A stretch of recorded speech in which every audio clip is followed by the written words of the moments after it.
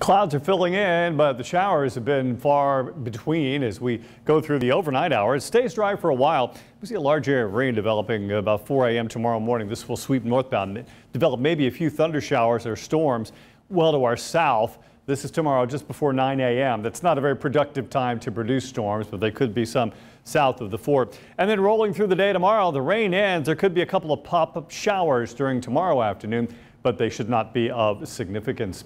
66 tonight, mostly cloudy with those showers developing after midnight. Southwest winds at 10 to 15. Tomorrow, well, we could see a few showers. Otherwise, partly cloudy, warm, but not as hot as recent days with a high of 81. We've got a sneak peek of the holiday weekend. I've got those details tonight on Fort Wayne's NBC.